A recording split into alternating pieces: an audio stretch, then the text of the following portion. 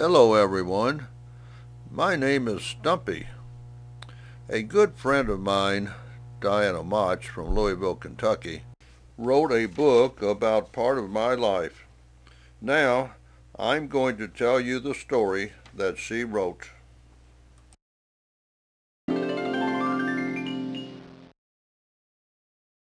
Mama, mama, look at that bird.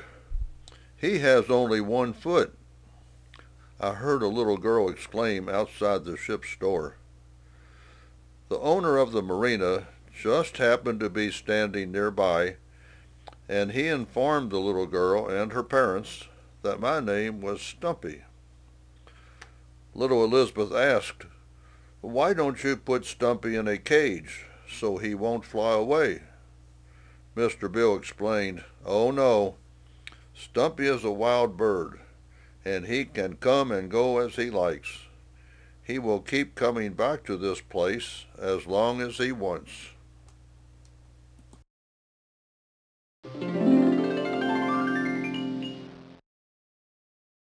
I guess I am an oddity in the bird world, but I see humans with unusual handicaps all the time on the St. Johns River.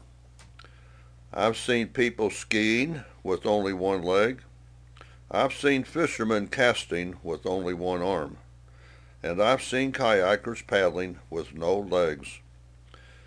It makes me feel that missing 1 foot isn't so bad. We're all just trying to live life to its fullest on this river.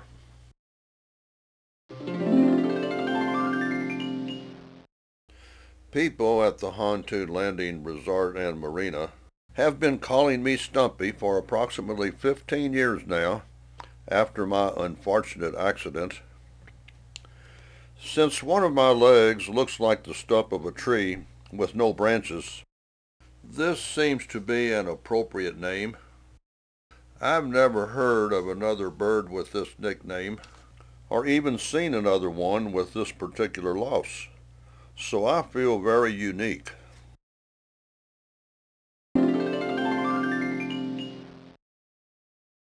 Since I am a great egret, I have felt special since the day I was hatched. In the late 1800s, we great egrets were close to extinction due to being hunted for our long, lacy white feathers. Back then, hats with plumes were highly desired by women of fashion.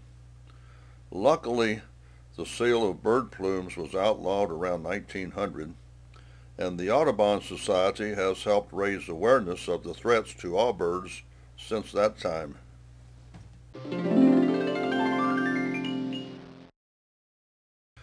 About 16 years ago, my mother laid 3 bluish-green eggs in a nest made of twigs and sticks in the top of a cypress tree on the St. Johns River near DeLand, Florida. After hatching, my sisters and I stayed with our parents for about 6 to 7 weeks. During this time, they taught us where all the best places to fish were in the area. Under their supervision, I became quite a stalker. They were so proud of my ability to silently step through the marshy waters and stab a fish with a quick lunge of my bill.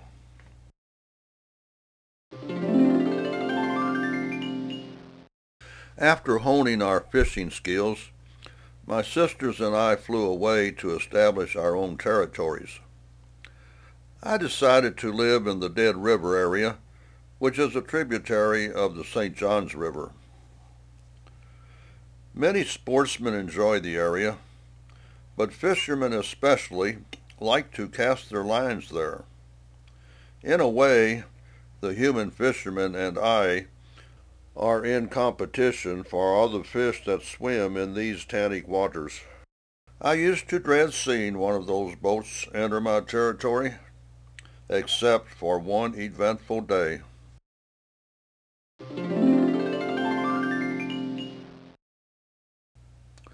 I was still a young bird when I decided to catch a fish from underneath a log that was partially submerged in the Dead River.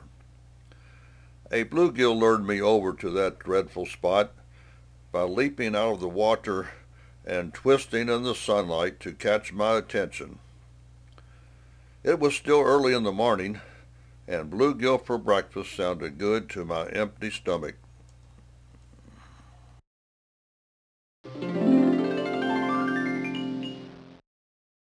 In my haste, I failed to notice the monofilament fishing line that was snagged on a log left by an unsuccessful fisherman the day before. As I followed the bluegill with my eyes, my right leg became entangled in the floating fishing line. Happily, I stabbed the fish with my sharp beak, threw it up into the air, and caught it head first in my open jaws. However, this was to be my last good meal for a few days. I soon found I had another problem larger than hunger.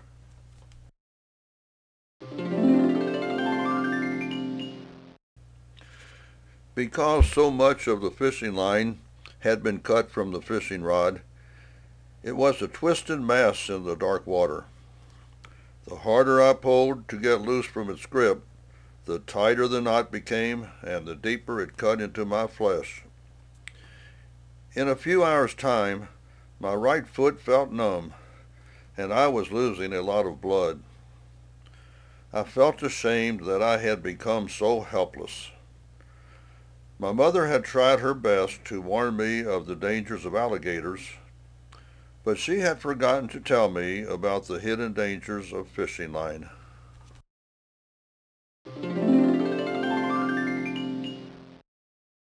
After struggling for several days, I heard the quiet hum of a trolling motor slowly coming down to my prison site.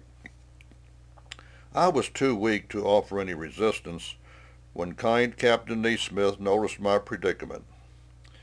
He and his fishing buddy floated over to me and threw a towel over my head to keep me calm. It didn't take long for the captain to assess the situation and take action.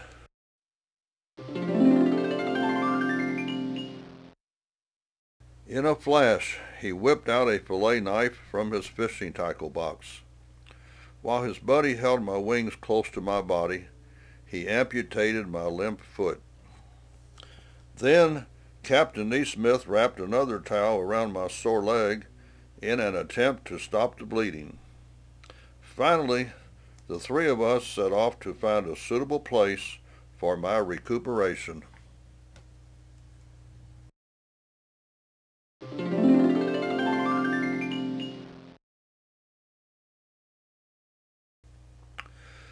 Dead River empties into the main channel of the St.Johns River at marker 53, so the bank of Hontoon Landing was the chosen spot. A marina occupies this beautiful space, and their dock hands were overjoyed to become nursemaids for a sick egret.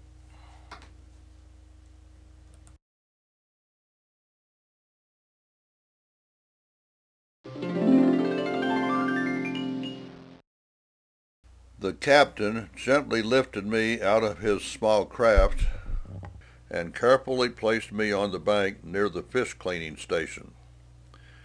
He tenderly fed me the remaining minnows from his bait bucket, and as he left to take his buddy home, he said, "See you tomorrow, Stumpy."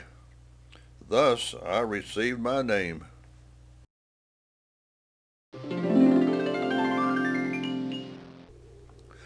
I grew stronger each day, thanks to the solicitous care of the marina staff, dock workers, and customers. Because I looked so pitiful, I received the leftover shiners from fishermen returning with their catch of the day. The Pollard Bait Company truck driver would toss me a treat as he filled the tanks in the bait house twice a week, and the dock hands gave me the bait that was extra sluggish each morning. I even managed to snatch a curious lizard that came too close for a look at me.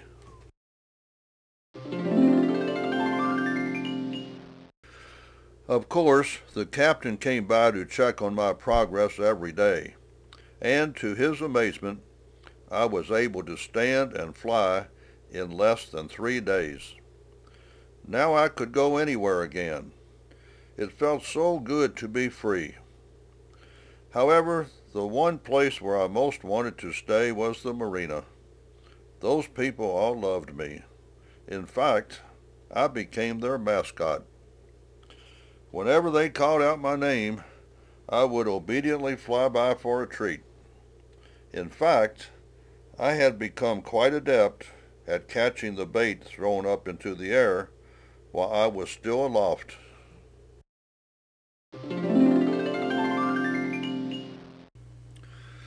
Every Monday and Thursday afternoon, I still make sure that I stand outside the bait house for my expected fish from the bait truck driver.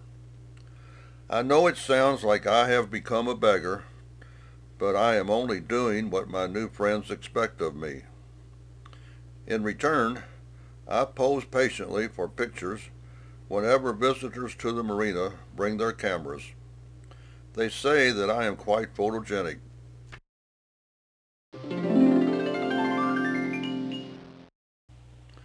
Actually, I lead a double life. In the spring, whenever the time changes to Eastern Daylight Saving Time, I get the urge to fly to parts unknown.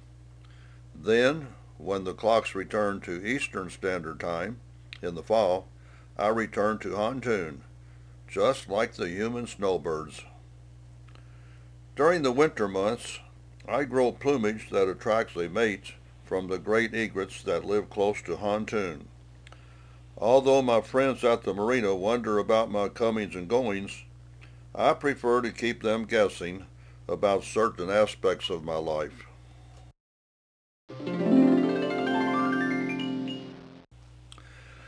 I feel like I am so fortunate to have been saved from an unnecessary death.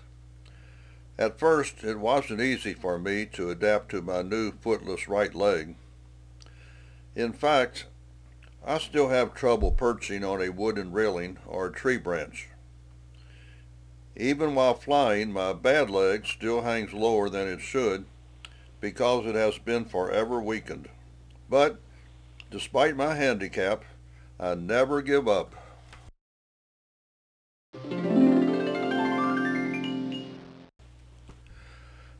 I even discourage other birds from visiting Hontoon by charging at them, flapping my wings, and chasing them away.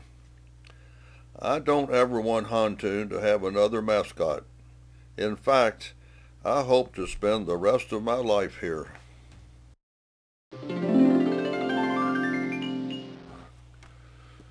Although bully birds still try to take advantage of my handicap, I feel I have a special reason to survive. I have a message to spread to all humankind. Keep our rivers and oceans clean so that wildlife won't be injured. Please be careful with your litter, especially monofilament fishing line. Dispose of your fishing line and other trash in proper containers. Remember, the life you save may be that of Stumpy Jr.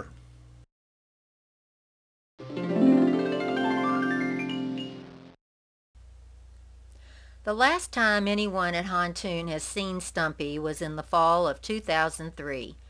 We don't know what Stumpy's age was when he was rescued. We do know he was a welcome guest at Hontoon for about 15 years. We believe Stumpy lived a long life for a great egret and know that he provided many years of enjoyment to Hontoon guests and staff. Thank you, Stumpy.